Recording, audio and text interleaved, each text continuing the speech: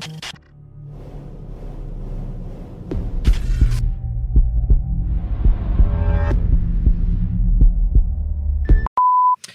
Baramini, welcome to another episode of Podcast and Chill. Today, I am chilling with Wassim Carrim, the CEO of Youth Development Agency, aka NYDA. You can tell I'm so nervous, man. I'm not used to speaking to such high-profile people. Oh, please. I'm the nervous one here. Welcome to the show. How you doing? Cool. Good and you, man. Can we shake hands with the coronavirus? Or what? What's going on? Who knows? I hear like the most of Europe is infected now here. Yeah. I'm excited about this interview because you and me are so alike. First of all, I love sports. I love traveling. Yeah. And also I grew up in Limpopo.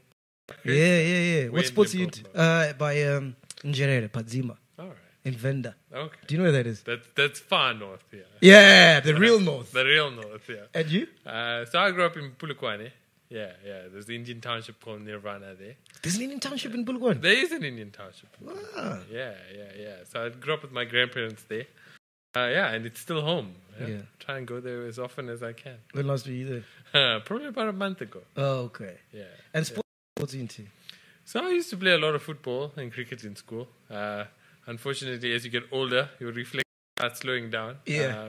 So these days I play softer sports like golf and squash. Do a little bit of running, a little bit of cycling. Yeah. And soccer? Tell me you're a Man U fan. I'm a Liverpool fan.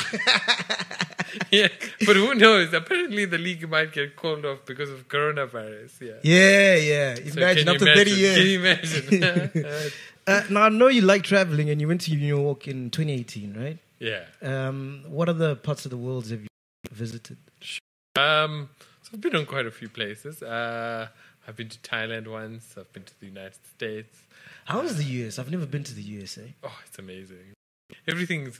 I think you realize how Americanized our culture is because a lot of it, you get there and you know already, right? I mean, because you see New York and LA in the movies. And it's influenced the way we look at and think about things a lot. Yeah. But I guess you really see what a real middle class looks like there. And they have this amazing ability to just upsell everything, make everything a little bit bigger. So you kind of see why it's the world's biggest economy. There's just so many cities and it's so cosmopolitan, different nationalities. Different types of people. Yeah, and I really enjoyed it, I think we have our own misconceptions about their culture. And they have misconceptions about our culture. Yeah. So it's good to get to know a little bit different side of people. And what other countries would you like to travel to? Sure. So I have a little baby these days. It's not as easy to travel with a baby as it was before. But I mean, I've always wanted to go to China. I think just like the way that society has evolved over time has been amazing. Yeah, and being a football fan, to go to the World Cup one day would be amazing. Out of this world. Yeah. 2010 World Cup, that was pretty dope as well. Yeah. It was. And how was it like growing up in Limpopo? No, I mean it was interesting. I think we didn't have a lot of money growing up, and I joined the club. Yeah, so but my grandparents were really nice people. They were anti-apartheid activists as well. So it was weird. Like Tabu Mbeki would come to our house. Wow, are you kidding? Yeah. So it was. So I always grew up knowing a lot about the struggle and about the ANC and things like that. And I was politically aware from a young age. Yeah. I always enjoyed the laid back lifestyle that was associated with it. So that was a nice part about growing up, and I think that part has never really left me. I have friends back there. I like that. I like going home, not having to switch on the TV, just chilling with a book. It's weird. When I go home, I'm never on my phone. Like I can go the whole day without being on my phone because there's no signal. But there's that too. Yeah. But so I enjoy that small town lifestyle. I enjoy the kind of thing where town is just 5 minutes away. Or you in the evening you take a walk and you just bump into people. I really do enjoy that small town kind of lifestyle. And is that why you wanted to be a journalist? When you're seeing people like Thabo Mbeki on a random day when you wake up, Yeah. So I mean, I think the journalist thing was was always, I think the media influences a lot of the stuff what we do, and having a free in South Africa means it plays a big part in our lives, you know. But yeah, English was probably one of the things I was good at school. Always enjoyed books a little bit. So I used to write well from a young age. I never used to do a lot of things well, but that was one of the things I used to do well. So, and I think that kind of influenced me to want to write a little bit more, you know? Yeah. And tell stories, right? Yeah. It's always about telling a story, yeah? And if you can be able to tell a story in an interesting way, you can get people to follow you, people 100%. to listen to you. Yeah. So I think that was a little bit of the So why don't you influence, pursue it? Because like when you're talking now, I can see you have so much passion. With I that. do. So I think, you know, it's complicated because, you know, they say if you're an Indian child growing up, you can be anything you want to be, as long as it's a doctor, lawyer, or accountant. So my dad said no problem. You can be a journalist, but you can be a journalist after you become an accountant. Yeah. He's like, I ain't paying your fees and then waiting for you to like stay at home here. So there's a little bit influenced by it. But look, today I get to write. I write a weekly column. Oh, nice. I get asked to write articles by magazines, you know, Financial Times. So yeah, that part makes it really interesting, you know. So I guess life is a funny way of working out the way. So when do you come to Joburg? Is it when you're studying at University of Pretoria? Yes, that's right. That's the first time you come. Yeah. To Big City city Gold. lights. Yeah. And how was that like? Were you a clever student? I was okay. I wouldn't say I was, but I always used to have the right friends, you know, those kind of people who have your back, you know. So that was nice about it. Yeah, and I did university here.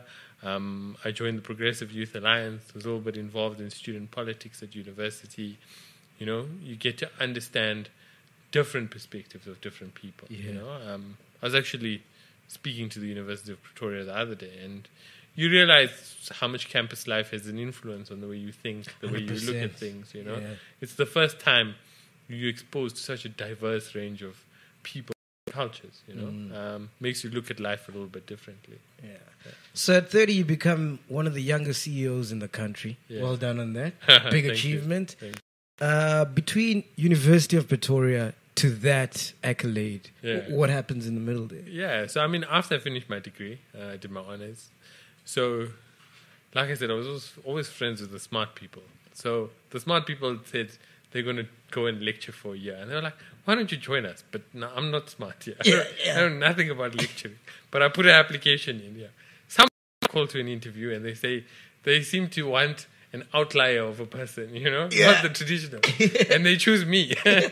Next thing I know, I'm standing in front of 400 people. You know, trying to do a lecture. And this is somebody who's not very good at public speaking. Yeah.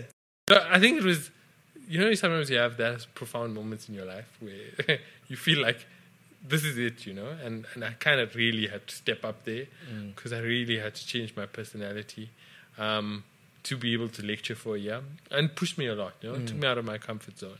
And like, that 1 year made a lot of difference in my life, because I also learned to work with young people, you know. So you're kind of, as an academic lecturer or academic trainee, you're kind of a bridge between the main lecturers and the students, you know. I see. So you got to help a lot of them with their personal issues. You got to help a lot of them with, you know, where they're struggling to cope with curriculum and those kind of things. It was my real exposure of working directly with young people, you know, and understanding the challenges that they face. And I think a lot of what I did in that year influences what I do now at the National Youth Development Agency. Yeah. Then I had to go and finish my articles. So I joined KPMG, the now discredited auditing firm. Finished my articles there. And I used to do mostly auditing work. And NYDA used to actually be one of my clients. So I got to know the people here, got to know the systems, got to know the processes. While I was minding my own business at KPMG, the CFO then here was Katura Mukumba. Yeah. He had just become the CEO. He had a mandate to fix a lot of the problems that NYDA was facing. You all remember days of kissing festivals and those kind of things. Yeah, I do. So, and he was looking for a CFO. He gave me a call and said, look, I think you know what's going on here. I need you to come with me. Yeah, and I remember going to so I used to stay on my own, so I went to his house. He called me on a Friday afternoon. I went to my parents' house on Friday night and told them, look, they want me to join the NYDA.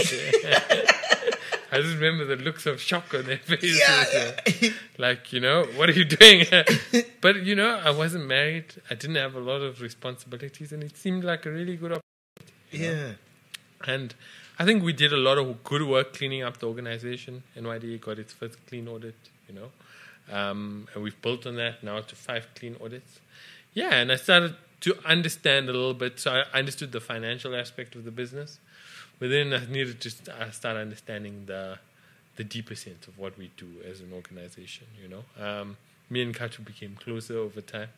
And 3.5 years into it, he came to visit me in my house. That's Ken. He always comes at weird times. Yeah. So it was a Sunday evening, I remember. Yeah. And he said, I need to talk to you urgently. He came to my house and he said, I'm stepping down from NYDA. I'm done. I'm tired. It's time for somebody new to take over. I'm going to recommend that person be you, Wow. Yeah, so it's kind of surreal. Was that an ambition of yours? Never. So finance was always my thing, right? Because I'm a numbers guy, you know? And I was good at that. And I was really enjoying being the numbers person. Want some water? No, I'm good. Yeah. Cool. But yeah, so it was a surreal moment. And it was a huge step up, right? Because when you're running finance, you're running one division with your group of people.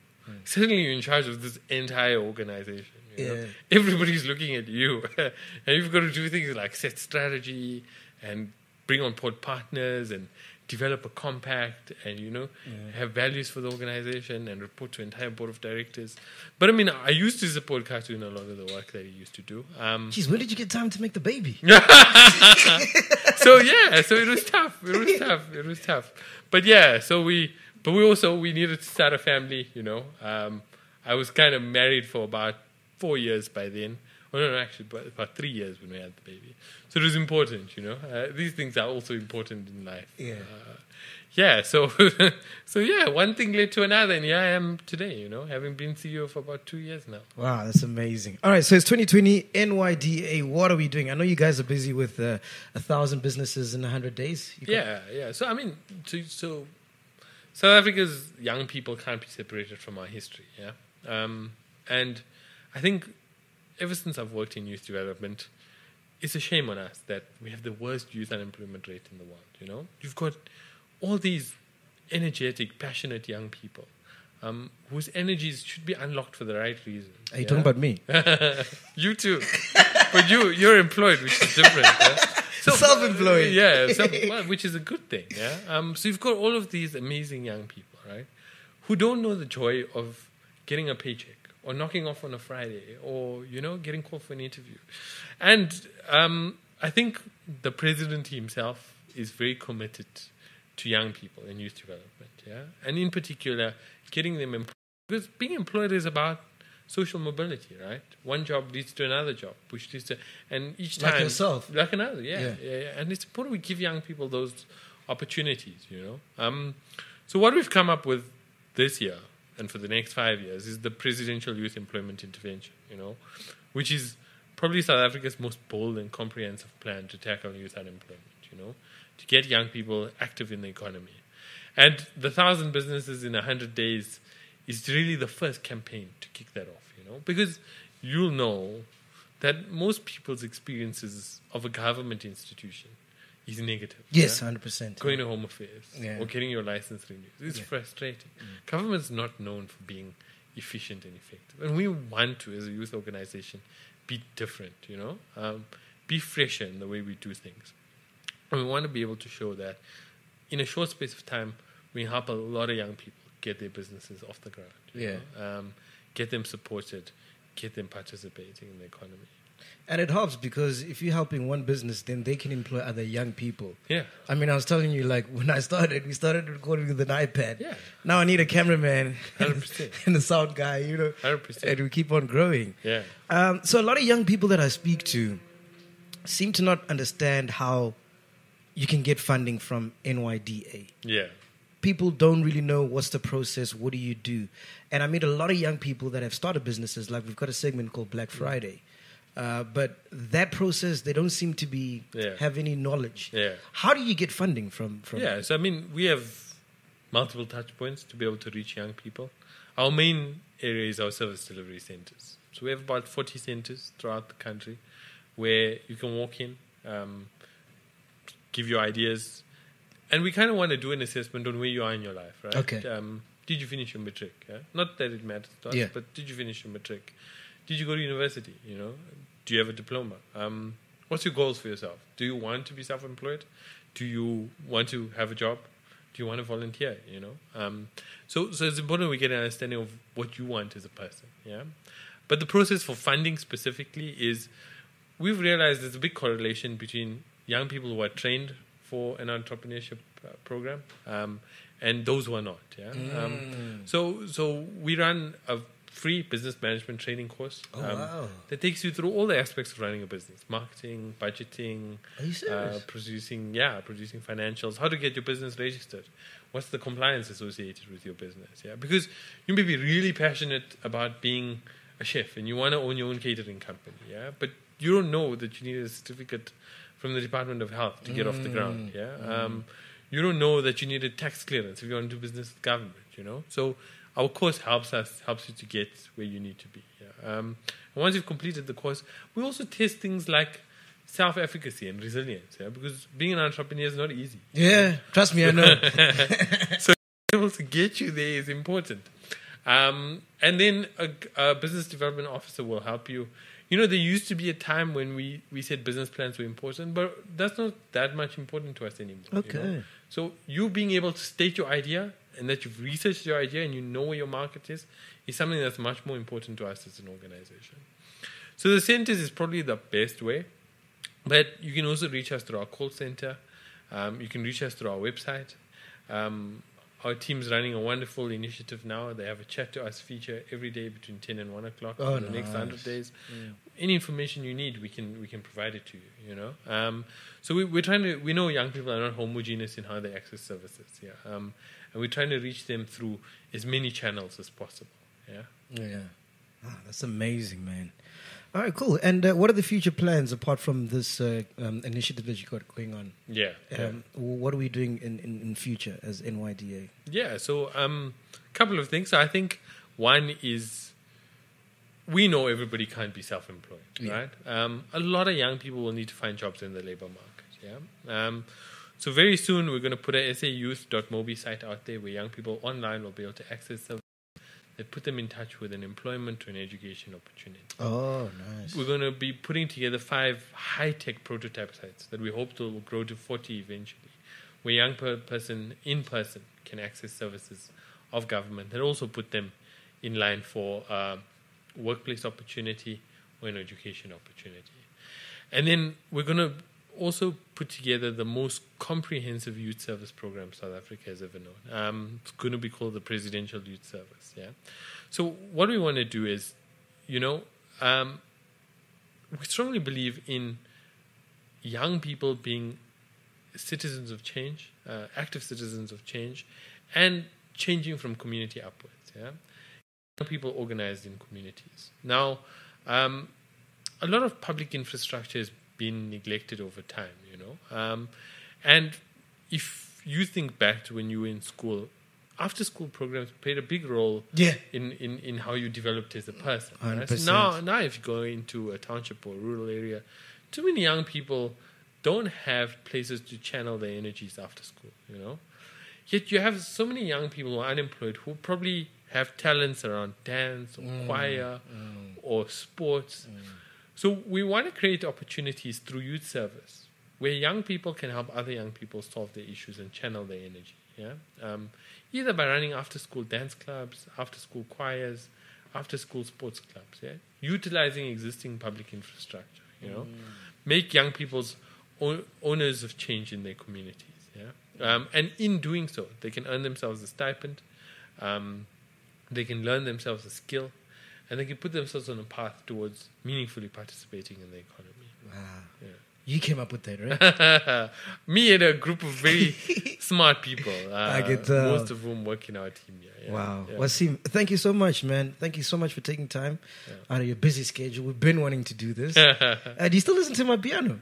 I do a little bit. What are you vibing with right now?